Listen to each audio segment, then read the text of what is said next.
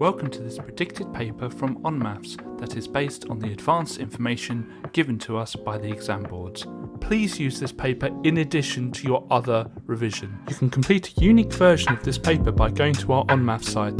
onmaths is full of free content to help you prepare for your exams, such as topic-based papers, demon questions and mini mocks. If you like what we do, please consider subscribing. So the first thing we're going to do is write this as a ratio between the fractions.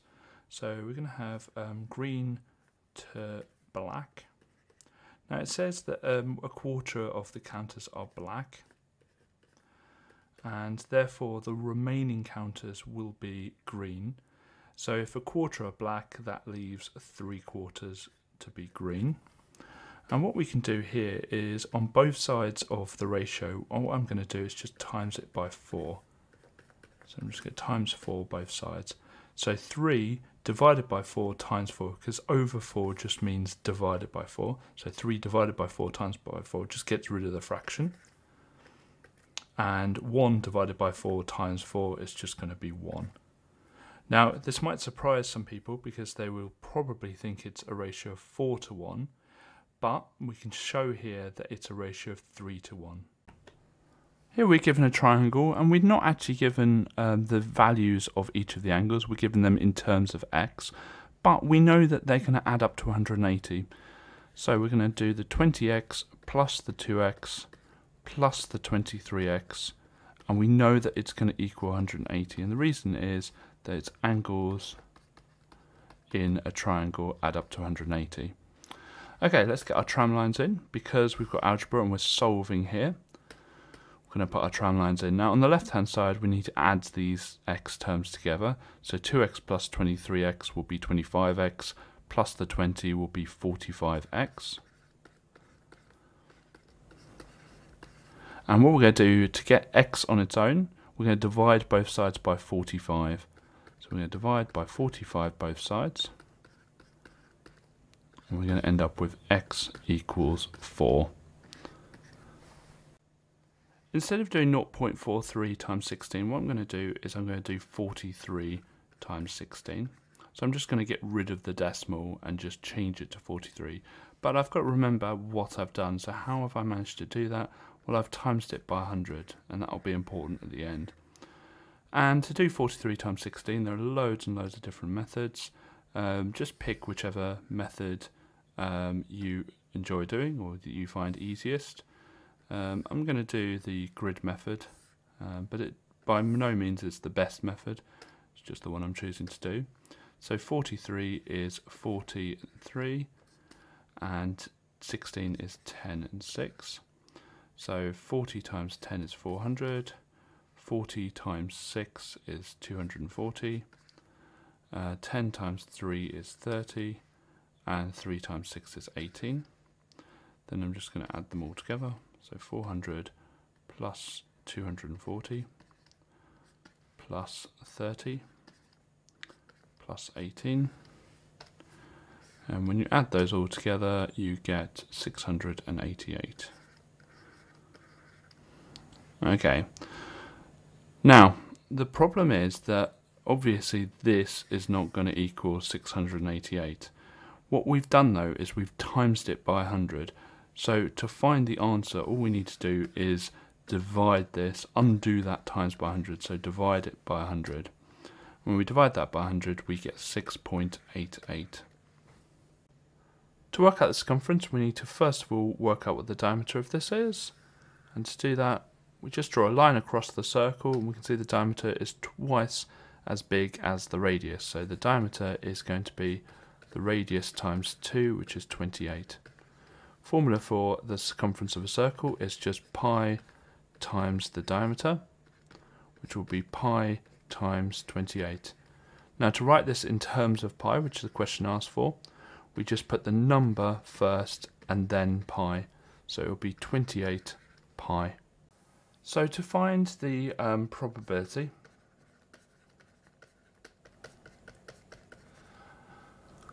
we're going to do the successful outcomes divided by the total number of outcomes. So looking at this question, it says number of times it should land on a 1. So that would be 1 over the total amount, which is 11. So the chance of us getting a 1 is 1 over 11. To find the expected amount, we do the probability and we times it by the amount of trials. So it says it's spun 60 times, so we're going to times it by 60. And that will give us the answer of 5.454 blah blah blah.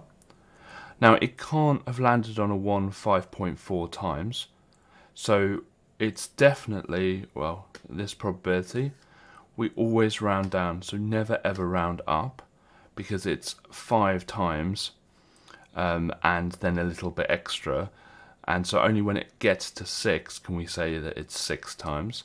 So the answer to this is just 5.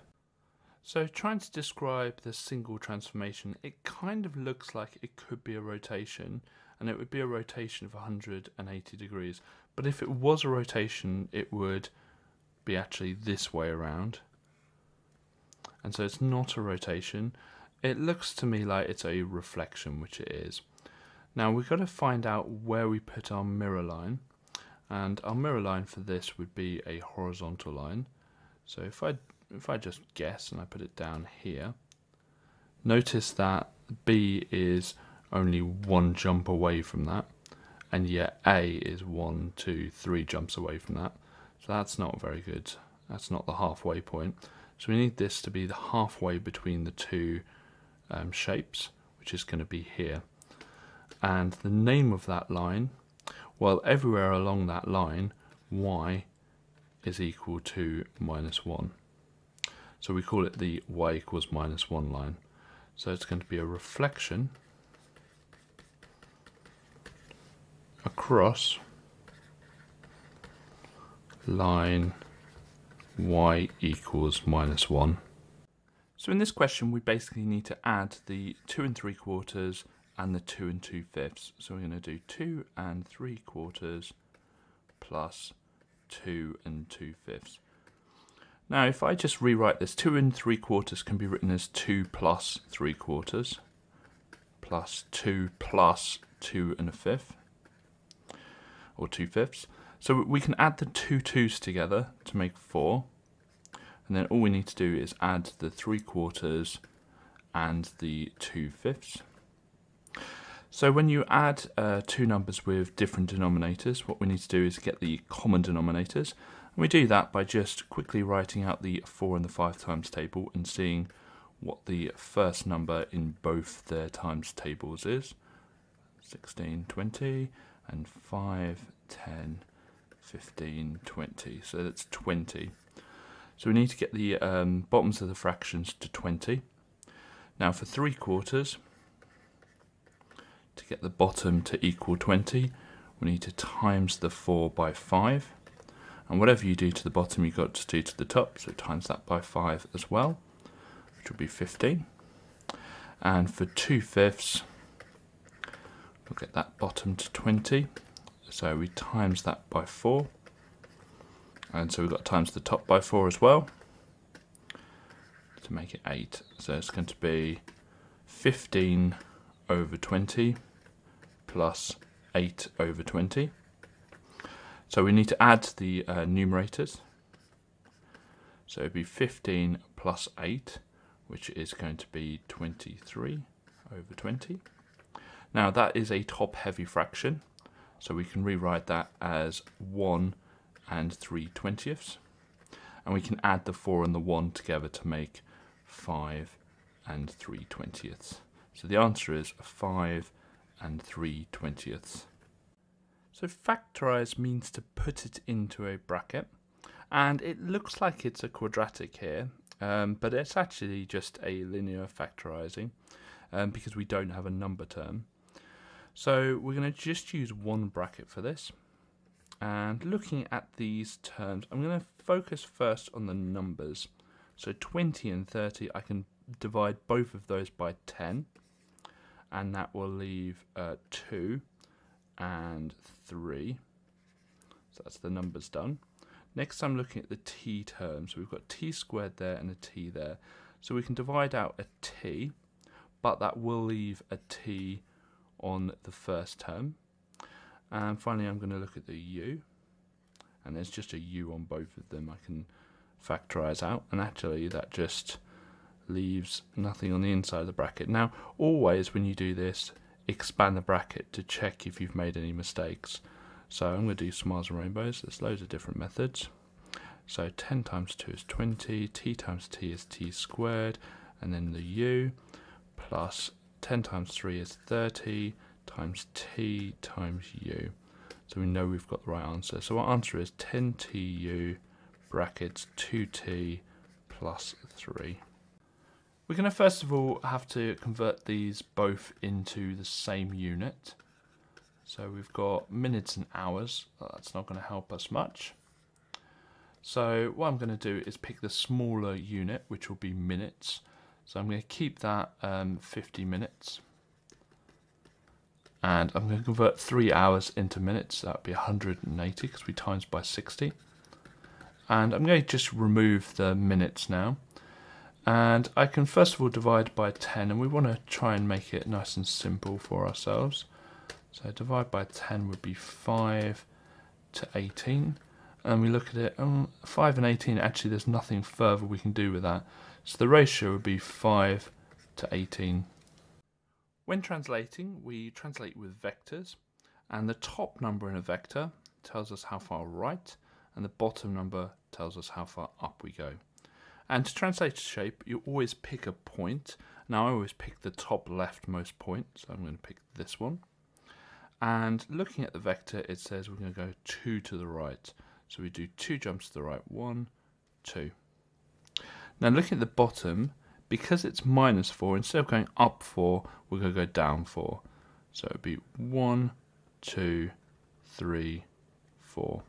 So our new coordinate for the top will be here. And the next thing we need to do is draw in the shape. So that's the top left part of the shape. And so I'm going to draw in the shape, and it's 4 across. So it should go here. And draw in the shape in there. Make sure that you know that that coordinate is the top left part of our shape. And it says to label it B.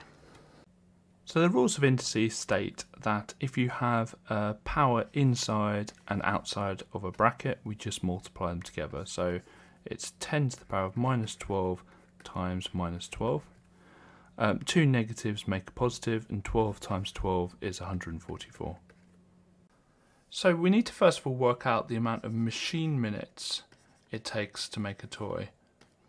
And what we do is we multiply the amount of machines by the amount of minutes. So 5 times 40, which would be 200. So if we had one machine, it would take 200 minutes to create one toy. Here we're asked, well, okay, what if we wanted a toy every 8 minutes? So we get the 200 and we divide it by 8. And when we do that, we get 25. So if we had 25 machines, we would be able to make it every 8 minutes. And the logic here is 5 machines, so this is machines, and this is minutes, is 40. Then 8 minutes, if you think about it, we divide that by 5 to get to 8. And so if we divide the amount of minutes by 5, we actually times the amount of machines required by 5. So this is called an inverse relationship. So if one doubles, the other halves. If one divided by 5, the other will times by 5. So our answer here is 25 machines. To find the lowest common multiple of two numbers, we are going to write out the times tables for each of them. So the 6 times table is 6, 12, 18, 24, 30.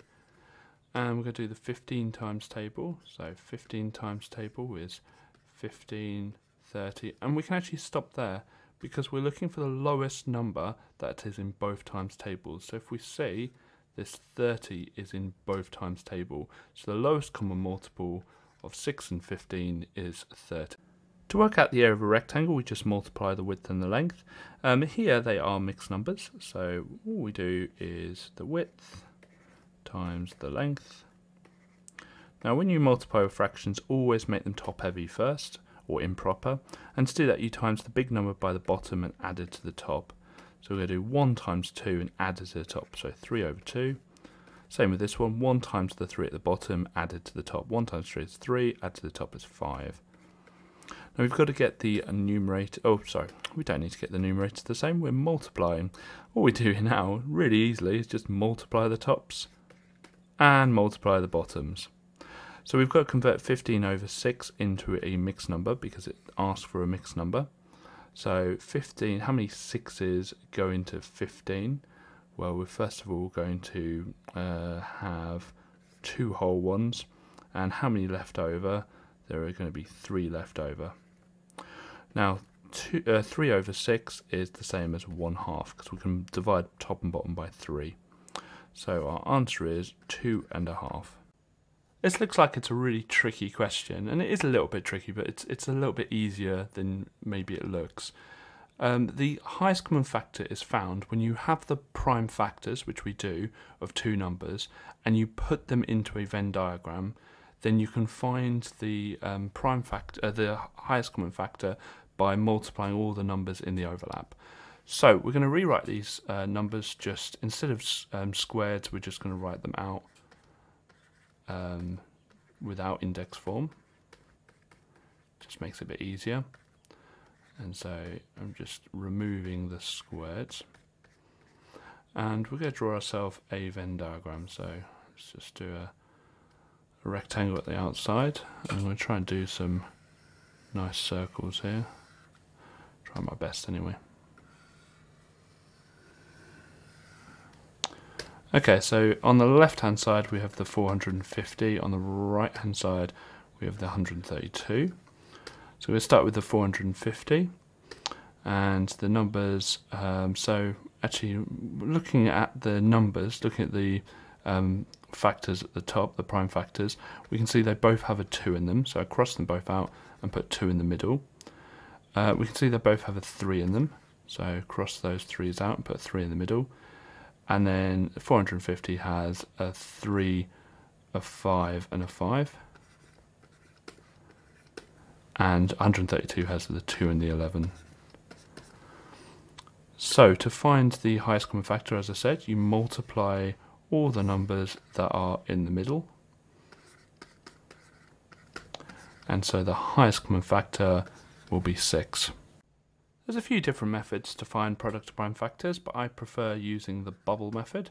So we put a circle around 75 and we want to split it up into 2 numbers, so 2 numbers that multiply together to make it.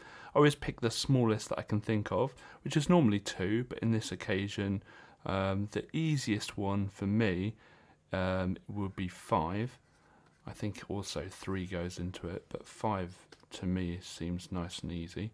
It doesn't always have to be the smallest that I pick. So 5 times what is 75? Well, 5 times 15 is 75.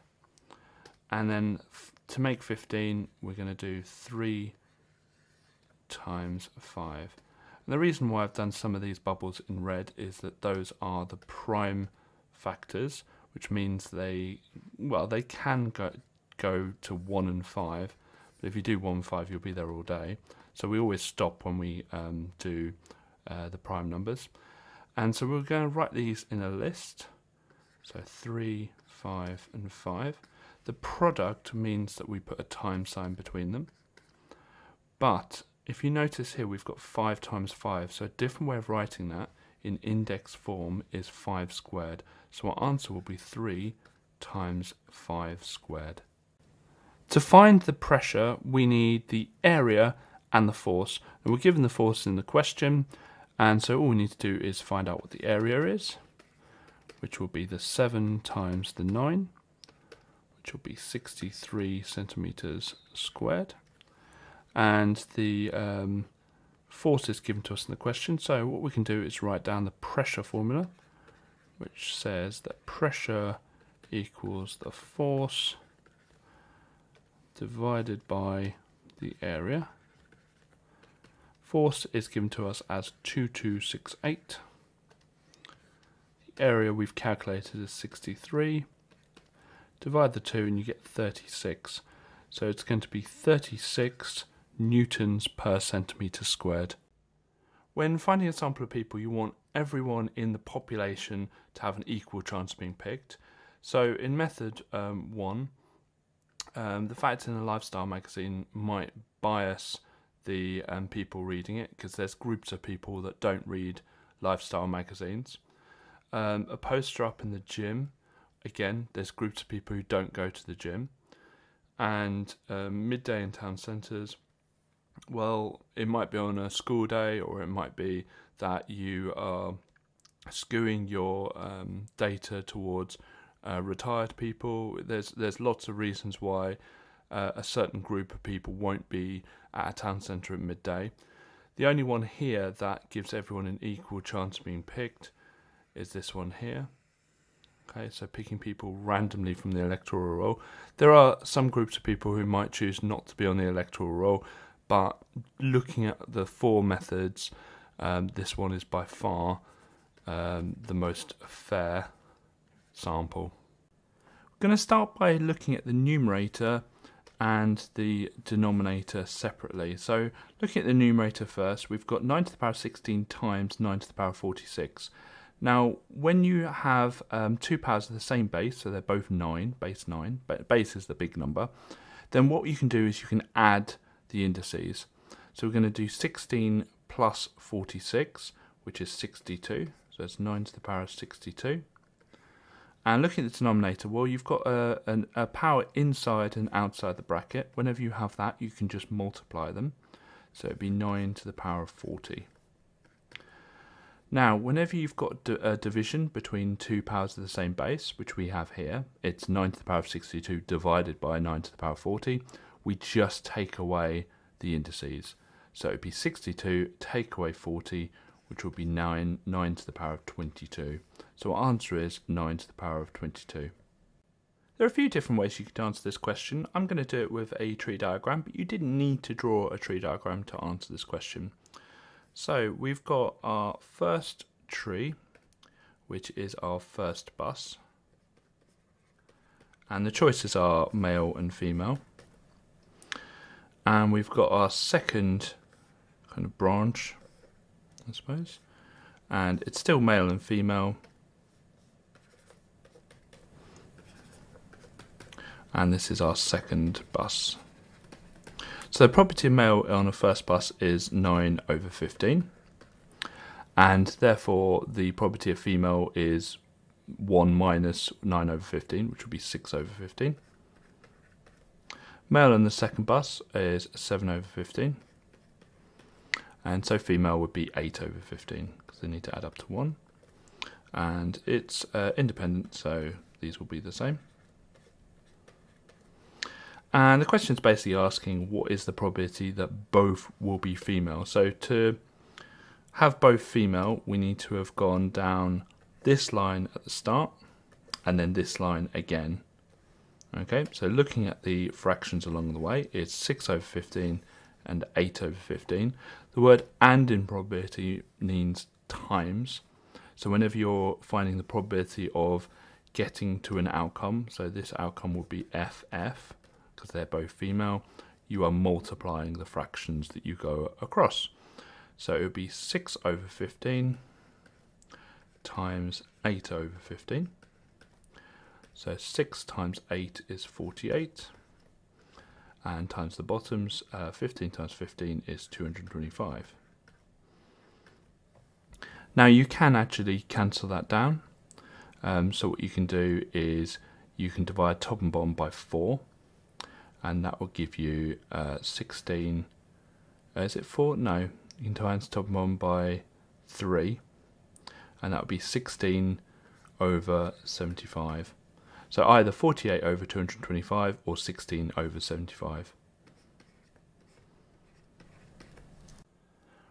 It doesn't look like it, but we actually have a quadratic here. And the reason it doesn't look like it is because we don't have an x term. But as long as we have an x squared term and a number term, we definitely have a quadratic. And notice something about this second number. It's a negative version of a square number, and that will always be the case because this question is using something called difference of two squareds. And it's very, very simple to work out. What you do is you put down two sets of brackets and you square root the first term, well that's just going to be x, and you put the positive and negative versions of the square root. So we're going to square root 121, which is 11. So we're going to put plus 11 and minus 11, and that's it. Now when we expand that, and we're just going to quickly expand that now to have a look, it's going to be x squared plus 11x minus 11x minus 121. And notice that the two x terms cancel each other out, which is why we don't have the x terms. Y is inversely proportional to x means that y is proportional to 1 over x. And I'm going to change that for an equal sign by timesing the right hand side by k. And k represents our constant. And we're told that when x is 5, y is 10.8. So I'm going to fill those in. I'm going to substitute those in to be able to find out what k is going to be. So it'll be k over 5. And we're going to be solving this. Let's get my lines in. And solve it, I just times by the bottom of the fraction. So times both sides by 5. And we're going to end up with 50.4 is equal to k. So k is 50.4. I'm going to rewrite this equation here, but we know what k is. It's 50.4. We're asked to find the value of x when y is 9. So we've got 9 equals 50.4 over x. And whenever in this situation here where we've got the unknown at the bottom of a fraction and we've got it equal to a number, what you can do here is actually just swap these around. Effectively we're timesing both sides by x and dividing both sides by 9, but it does really help us out here because it just says that x is equal to 50.4 over 9. We can just do that on the calculator and it gives us 5.6. So to answer this question you need to just know the answer off by heart. There is a diagram that can help us actually get there, and if we just draw a right angle triangle and put the lengths as 1, not right angle here, we can use Pythagoras, a squared plus b squared equals c squared, to work out the fact that this is going to be root 2. Because it's an isosceles triangle, this angle here is going to be 45 degrees, and same with the bottom right one, but we're not interested in that. When we label it with our marked angle here, we've got the adjacent is here and the hypotenuse is here. Now we know from trigonometry that cos x equals a over h. The angle is going to be cos 45, and a is going to be 1, and h is going to be root 2. Now this is a bit of a strange one with 1 over root 2 because we need to actually be able to rationalise the denominator, and basically what that means if you haven't done surds yet or you aren't doing surds is you times top 1 by root 2. And so we end up with root 2 over 2. So if you ever see 1 over root 2 is absolutely fine as an answer, but if you ever see the answer as root 2 over 2, the two are actually exactly the same. So writing 1 over root 2 is fine, or writing root 2 over 2 is also correct. So this question is a simultaneous equations question. And so we're going to have to write down some equations. So it says 2 apples and 3 pears cost £3.80. So 2 apples, I'm going to call it A for the price of an apple, plus 3 pears, so 3p, cost £3.80. Now I'm going to do this as 380 just because it's easier to work with integers rather than decimals. And it says 3 apples, so 3a, plus 8 pears costs £7.80. or 780 pence. Okay, so the first thing I do is try and get these numbers the same. So 3 and 8, they both go into 24, so I need to make them both 24. And what some people do is they just label this A and this B. And so what we're going to do here is we're going to multiply everything in equation A by 8 so that this becomes 24. So it's going to become 8a. And so we're going to times the 2a by 8, which will be 16a plus 24p, and 380 times 8 is 3040. And we're going to do the same with b, but this time we're going to times it by 3, so we're going to have 3b.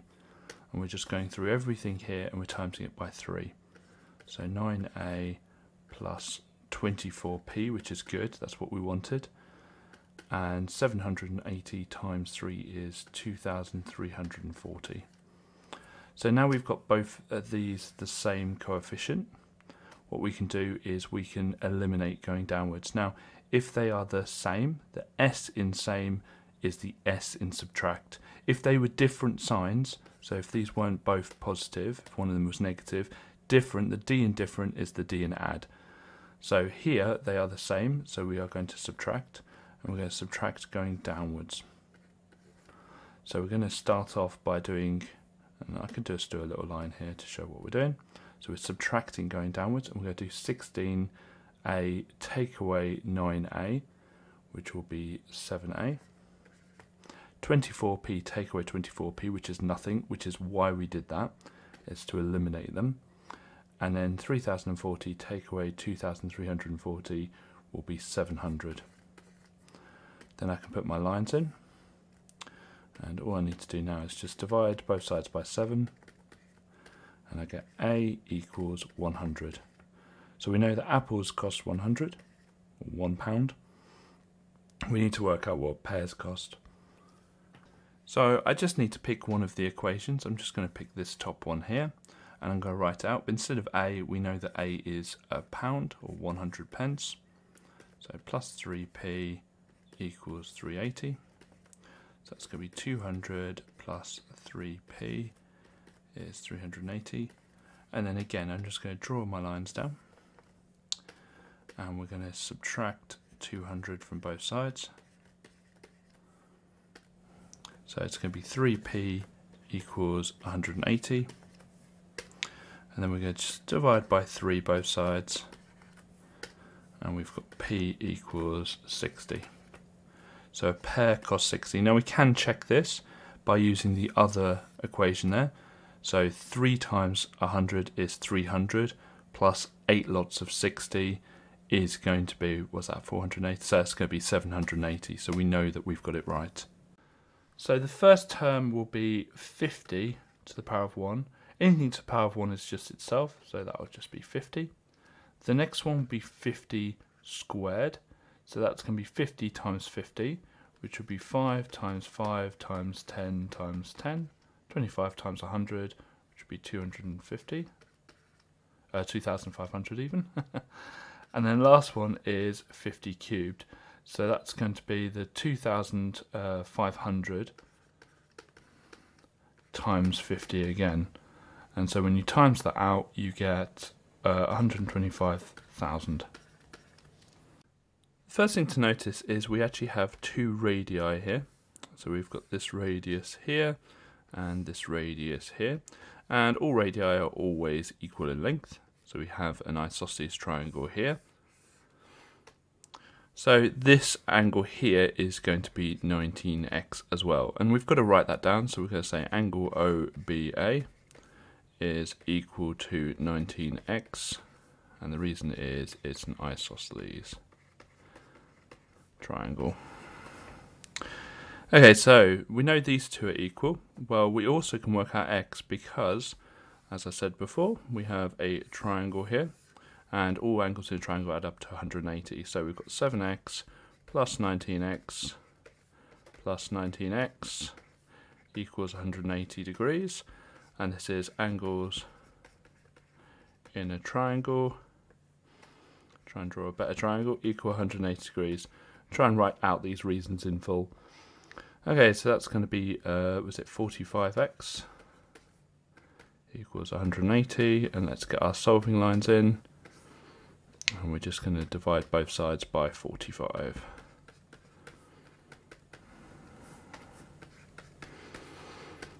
Okay, so we've got x equals 180 divided by 45, which is 4. Now we're looking for this angle here. That's angle ABC. Now there's a few different ways we could do this. We could work out what this angle is, because it's a big triangle, etc., etc. Or we can use the fact that we've got a tangent touching a radius. So we know that this, let's just pick a different colour, this angle here is 90 degrees. So we can write that down. So angle OBC equals 90 degrees, because it's the angle between a tangent and a radius. Again, make sure you write all the reasons in full. And so therefore angle ABC, which is what we're asked for, it's just 90 take away the 19x. Well, we know that 19x is 19 times 4, because we know that x is 4. And so that would be 76, so in total it would be 14 degrees. So angle ABC is 14 degrees. When asked to simplify a surd, and this actually isn't a surd until we've simplified it, it means to get rid of, or to get the square root as small as possible. And the way we do that is we write down the factors of the 48 first. So we've got 1 times 48, we've got 2 times 24, 3 times 16, 4 times 12, and we've got 6 times 8. Now we want to look and see where the largest square number is.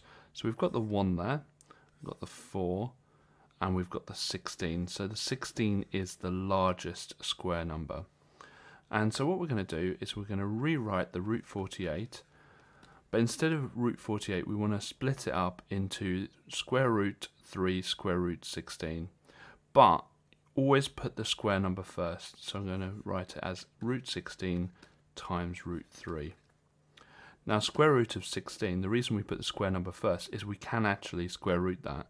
Square root of 16 is obviously 4. So it becomes 4 times root 3. And with surds we don't actually write the times sign between an integer and the surd. So it's just 4 root 3. The bottom of the fraction in the power tells us the root that we're going to do, and the top is just the power. So the top is just a normal power, but the bottom will tell us what root we're going to do.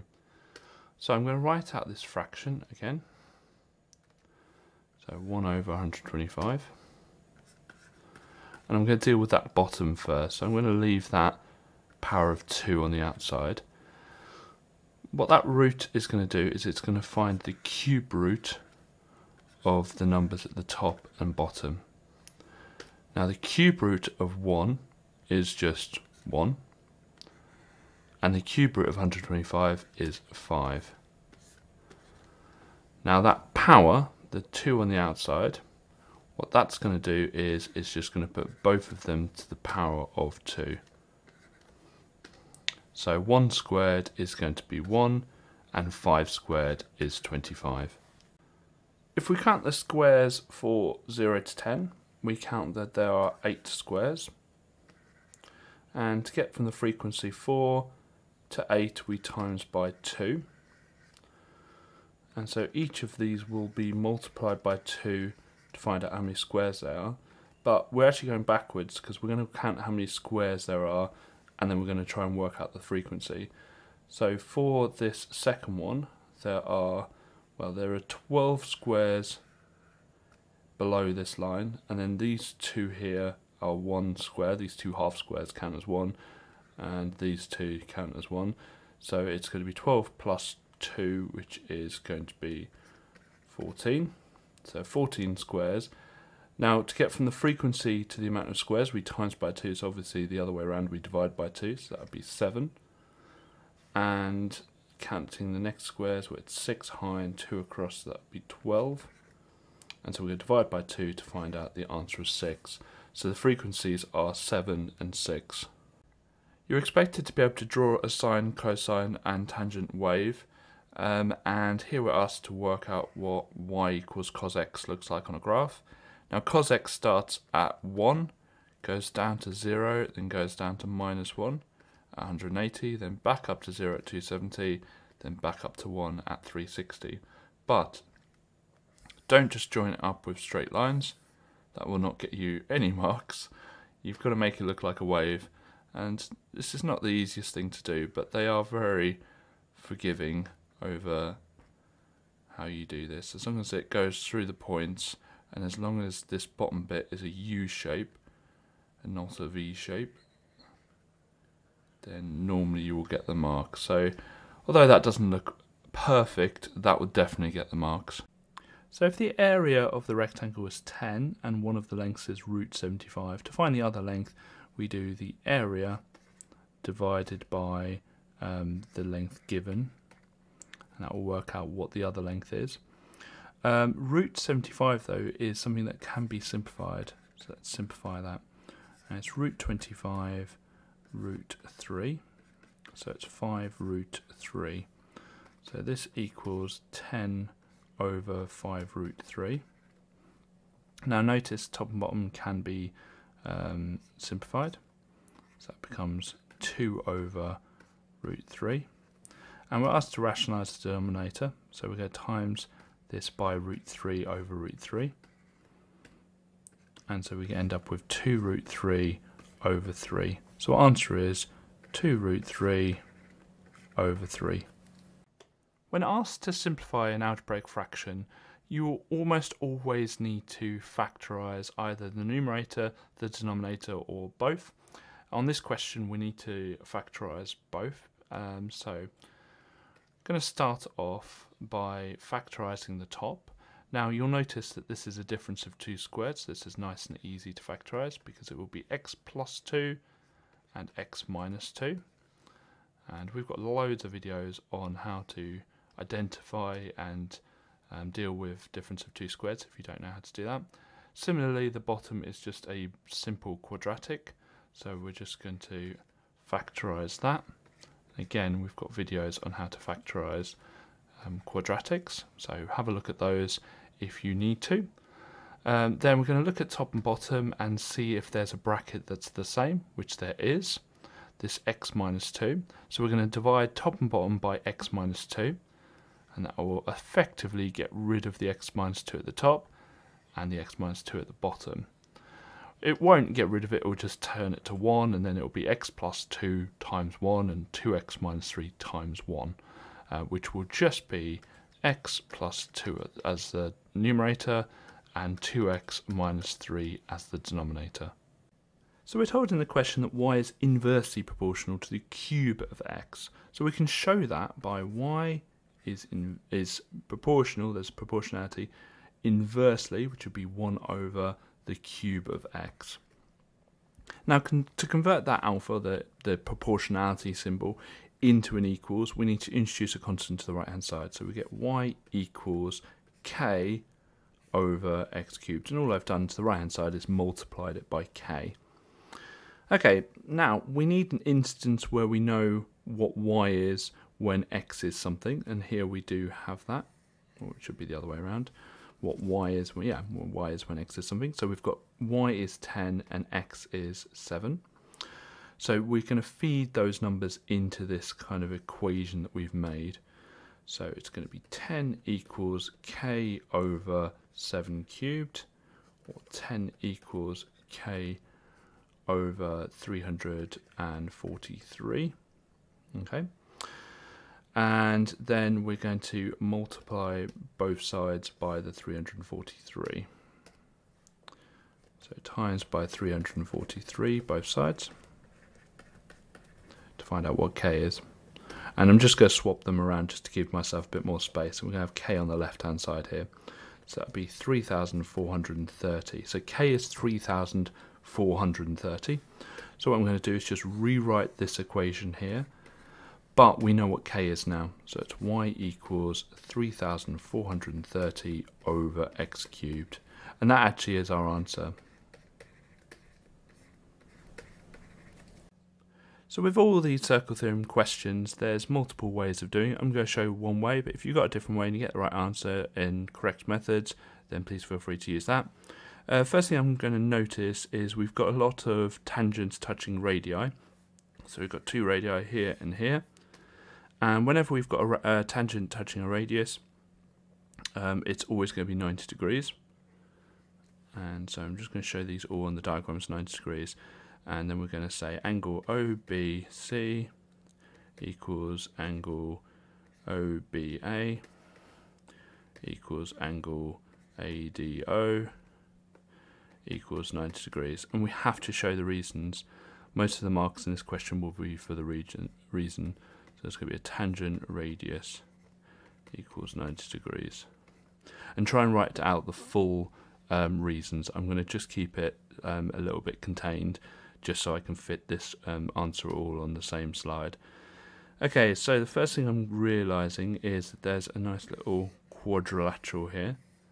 And whenever we've got quadrilateral and we've got three of the sides, we can work out the last one. So angle DOB is going to be 360, take away the angles that we know, so 90 plus 90 plus 48.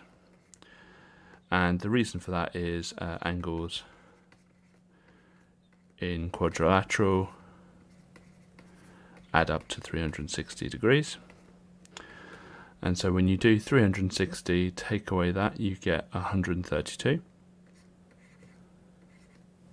degrees. So this is 132. But we also have this angle here, which is also angle DOB, but I'm going to call this kind of the reflex one. And to work this one out, we just do 360, take away 132. And the reason for that is angles on a point equal 360 degrees. And so we're going to do 360, take away 132, which is 228. So this is 228 degrees. Now we can also use the circle theorem to work out this one, because we've got an angle at the centre and an angle at the circumference, and the angle at the centre is twice the angle at the circumference. So angle DFB is going to be 132 divided by 2. Angle at centre twice angle at circumference. Okay, so when we halve that, so 132, and we're going to halve it, so that's 66 degrees. We should re-put degrees on these. Okay, the next one we're going to work out is this angle here, which is angle OBF. There's no reason for this, it's just the whole thing is 90. We're taking away the 77, so that would be 13 degrees. So that's a nice easy one. Let's just put the 66 degrees on our diagram as well. And the final thing really here is that we've got a quadrilateral here, kind of arrowhead, and we've got three of the angles, 1, 2, 3, and we're looking for the third one. So angle ODF is going to be 360, take away all the angles that we know, so the 228, the 13 and the 66, and the reason being the same as before, so angles in quadrilateral add up to 360 degrees, and when you do that you get the answer of 53 degrees. So this angle here is going to be 53 degrees. So the first thing to do is we want to find the roots from the sketch that we've got, and the roots are just where the graph crosses the x-axis. So we can see it crosses it here at -8, crosses it here at 3, crosses it here at 5.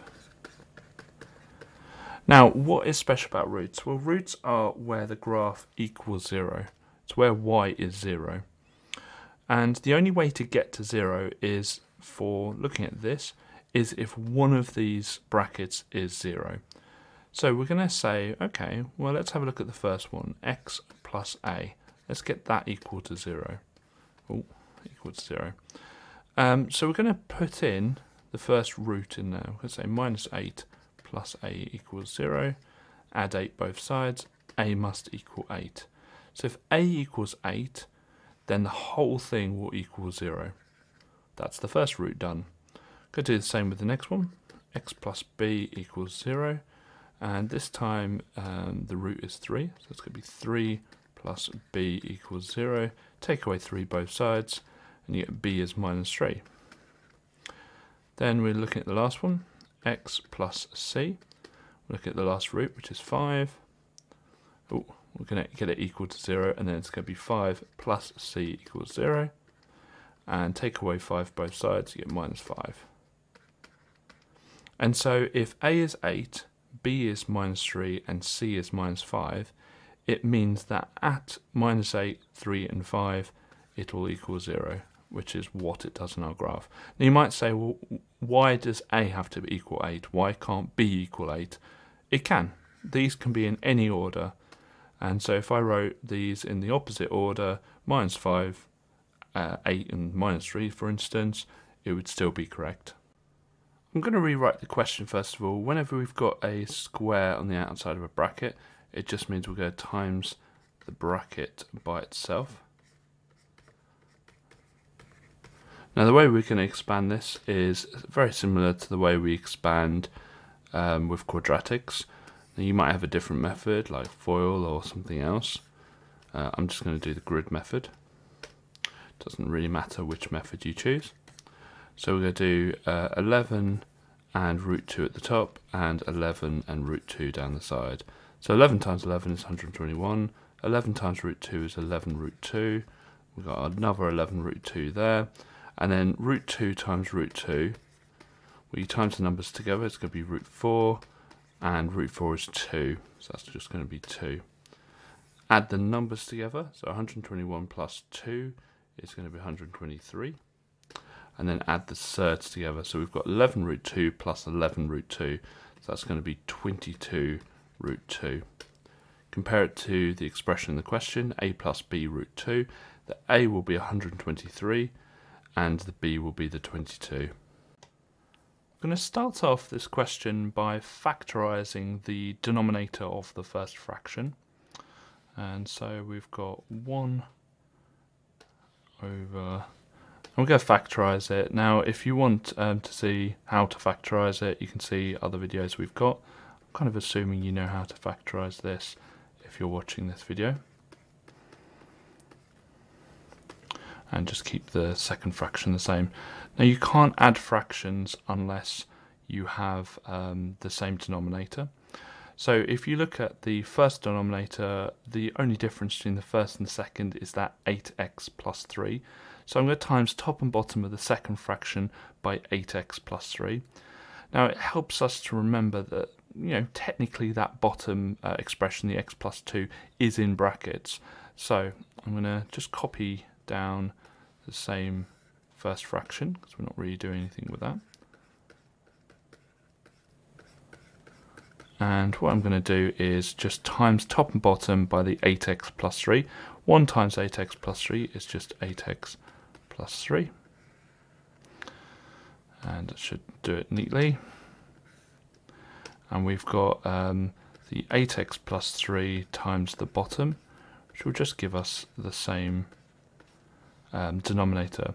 So now the denominators are the same, we can just add the numerators. So it's just going to be 1 plus 8x plus 3, or in other words, it's going to be 8x plus 4. So it's 8x plus 4. And the bottom one is going to be 8x plus 3 and x plus 2. You can complete a unique version of this paper by going to our onmaths site. onmaths is full of free content to help you prepare for your exams, such as topic-based papers, demon questions and mini mocks. If you like what we do, please consider subscribing.